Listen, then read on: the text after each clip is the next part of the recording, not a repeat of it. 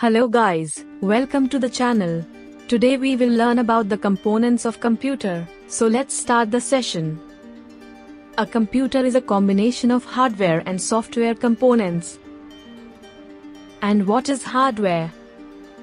Hardware is the physical parts of a computer like a processor, memory devices, monitor, keyboard etc. And what is software? Software is a set of programs or instructions that are required by the hardware resources to function properly. There are basically three important components of a computer. 1. Input unit. 2. Output unit. 3. Central processing unit.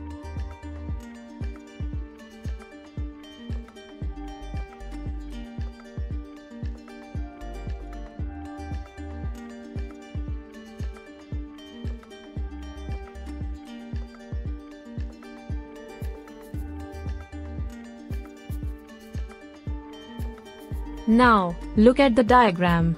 So, here, first when we input any data to the system, it goes through CPU, in which the data is processed, and then the CPU displays the processed data as output. Now let's talk about input unit. The input devices are used to give command to the computer system.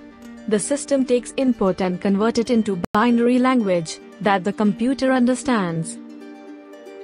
The input unit is used to provide data to the processor for further processing.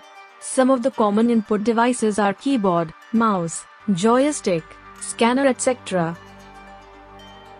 And what about output devices?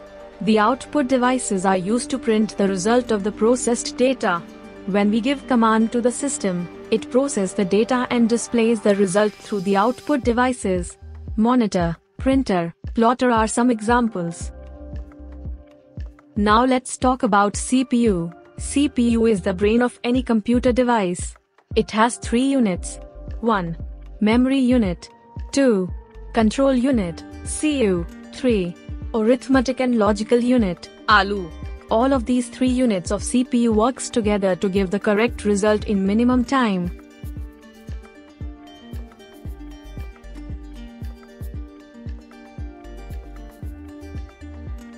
So, the first one is memory unit.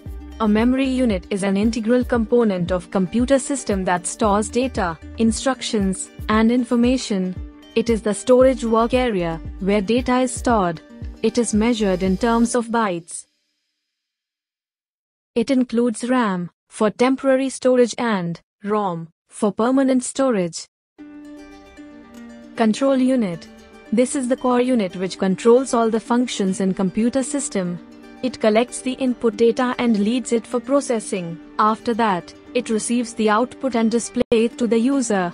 So basically, all the processes or activities take place in the computer device are done by the control unit only. Arithmetic and logic unit. All the mathematical operations are performed in arithmetic and logical unit of CPU. It can also perform actions like a comparison of data and decision-making actions.